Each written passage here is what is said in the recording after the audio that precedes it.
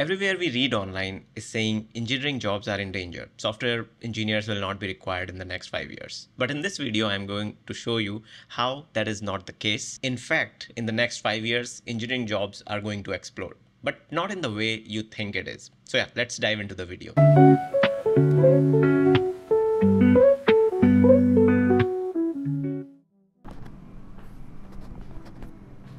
In economics, there is a term called Zeons Paradox. Zeons Paradox in economics means if the price for something decreases, the demand for it increases with time. As we have seen in batteries, as the price decreases for manufacturing of more batteries, we saw how cheaper it became to buy electric cars. Similarly, we have seen this in electricity. As it decreases the price to produce more electricity, now the demand for it is huge. Also, we have noticed this in internet. Initially, the internet was very expensive, and as you can see the graph of it, as the prices of internet kept going down, the demand for it is all-time high, and this will keep on happening, and this is what in economics called as Jevons Paradox. Now in terms of software, now we know with AI the creation of the software will reduce its pricing, but that means the demand for it will become much more higher. The demand for it will increase exponentially, which means there will be more engineers required to maintain these codes. There will be more software required than ever before, and this will keep on growing. There is no trend which will show us that the software is going down. Making process is becoming easier. That means the demand will become much more higher. New tech startups will emerge. There will be people who never would have thought of starting their software companies are right now starting their companies. They are coming to a conclusion that yes, with tools like Lovable, Bolt New, or these where they can just talk to AI to produce these softwares, they are reaching to that level where mockups are easy, where they have a basic built-in prototype which they can share to their customers. Now once they want to grow these products into bigger products, they will need real engineers to work on them. But the thing is, the new software development or the new way of coding which is now evolving will use a lot of AI. So here is one demo. I'm currently working on this new tool which I have to create. I'm working on my project which is post handle, and there is this section which is called as what's new, and I want to publish change logs, whatever my users can see, like what new changes I have made on my project. Now instead of writing this by myself, I am thinking of leveraging AI for that. How it will work is, because I do write good commits for all the things which I'm pushing out. Sometimes those commits include front-end changes which are relevant to the user. Sometimes those are like back-end changes or security changes. So I'm writing a service, a kind of a tool where it will go to my GitHub, check how every day it will check like how many commits I have made in that day and how many of them are relevant to the user change, which can be written as a feature log which users might be interested in. So these days I'm not even touching my keyboard anymore. I just talk to my system, it writes the prompt and AI writes the code. So here I'll show you how it works. Write a service layer which will be talking to GitHub using an access token. I'll be passing the access token via post authorization header, and that will be passed to my tool call. The tool call will make a call to the commit history on the repo which has been passed on the body. So as you can see, I just speak to my Willow Voice. I haven't written any code, and I'll just press. I do one key press, which is pressing on enter. And here I'm using Clot Force on it, one of the best coding model out there right now. And now I just wait for AI to finish. So meanwhile, my tool is working on producing my code for me. Well, it's a modern way of software development. Let me also tell you like how you recently heard about OpenAI buying Windsurf. Now Windsurf, we all know, is like similar to what Cursor is. So Windsurf, like they kind of forked the VS Code open code, and they wrote a small wrapper on top of it, which is included with all these LLM APIs. Now you can write code with that. Now I was thinking, OpenAI, where they're saying software jobs are going down and now AI can do everything. AI has like AGI is around the corner. Why do they need to pay $3 billion to buy a software? On the one hand, they are buying all these bigger companies with billions of dollars of software tools, versus on the other hand, they are advocating that now software jobs are going down.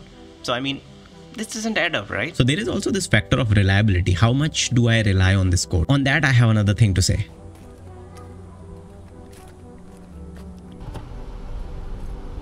So when I talk about why software engineering jobs are going to explode, because the trust on AI is very unreliable at this point. I was just browsing through Twitter and I found out Peter Levels, one of the most like top indie hackers of all time, he posted that he was migrating some images from his S3 bucket to R2 bucket, R2 like it's in Cloudflare, and he asked AI to write this wipe code, that script for him. AI wrote the code, and after that he wanted to confirm with AI, like, did you write the perfect code? AI said, yes, I have written the perfect code here, and he did ask AI multiple times. But in the end, what he found out was whole terabytes of his data was corrupted, because in the end, the AI has written the wrong slugs on each image. And luckily, in his case, he had a backup, so if things were working smoothly for him. This raises a big question here. This is just a small side project with which he is working on. What if the same thing is happening on an aviation system, on a system where human lives are at danger, where monetary dangers are there, where transactions, banking, what happens in all those cases? And this phase where we are going through, this is a phase where AI is showing how we cannot trust it blindly. And that's why we need these guardrails, we need these engineers to always look out for what AI is doing. And that's why the demand for good quality engineers is going to explode in the coming 5 years. Okay, so with one just single big prompt, the code is written. Now I need to just check it if it's working or not. For that, we will be doing yarn. So I just ran the first version of this tool, and I see the job was done. And when I checked what the job work was, it returned that there was no commits. Repository name is this and date is this. Now I think the commits are working fine. Okay, so if I see, I'm getting a lot of commits here, bump version, and then there is ensure binary can be run directly from this SVG illustration and update page layout. So while my code is updating this thing, let me introduce you to this new tool which I am currently using, which is called Willow Voice. So it's a Mac native app, which is I'm currently using to talk to my mic and write all the code, all the text which you can see here. The speed at which I'm writing right now, word per minute, is around 160. Even on my good days when I'm typing, my speed reaches to around 100 on good days. So obviously it is much more productivity boost if you just talk instead of type. Yeah, it's pretty handy. And what I have done is I have enabled a hotkey with control. So yeah, check out the link in my description. And if you subscribe, I get 1 month free, you get 1 month free. Well, we both win. So yeah, let's go into what our code has done now. Perfect. Now our commits are coming in a string and they are part of a result object, which is also what we asked for. This is the best. And total commits are 23. Date is 28/5/2025, which is today. And since and until time range is also given. Amazing. Like within like 5-10 minutes by talking to a computer, I have written this service. Perfect. So I have passed this call to our new endpoint.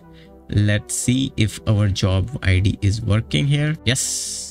Now, I mean, when there will be no such updates, I will be updating the prompt to say no update for today. So the AI change log will return false basically.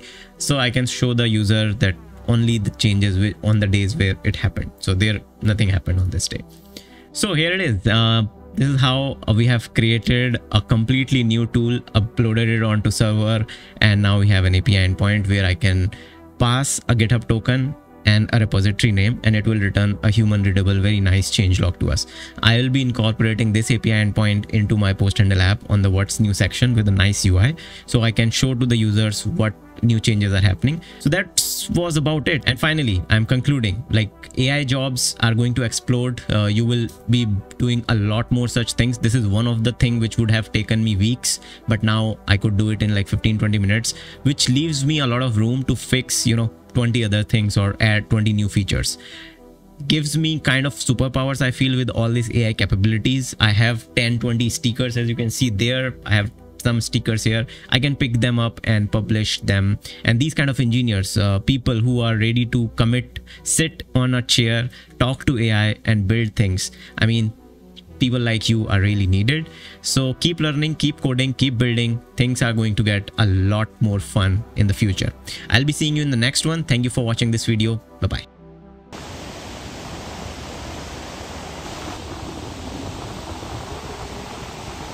So I was just working and I found out this tweet, if you can see it on my screen. So this guy, Judah Diamond, he's like a computer scientist, and this is his take on vibe coding. Let me just read it out. So vibe coding enables people who aren't well-trained computer scientists to create complete working applications.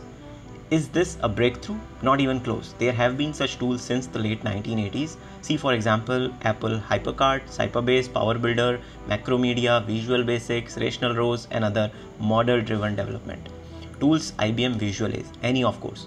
They all broke down when anything slightly complicated or unusual needs to be done, just as vibe coding does. The only difference is that the outputs of those older tools were actually deterministic and well documented and understood, while your AI prompts and models are not. To claim that vibe coding will replace software engineers, one must be ignorant of the 40-year history of such tools, or 2, have no understanding of how AI works, or 3, have no real computer science education and experience, and 4, all of the above, or most importantly, be someone trying to sell something and make money off the vibe coding fad.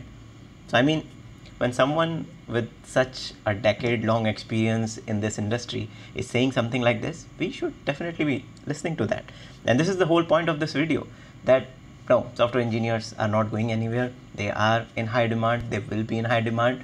So yeah, keep skilling yourself. And yeah, let's get back to this work now.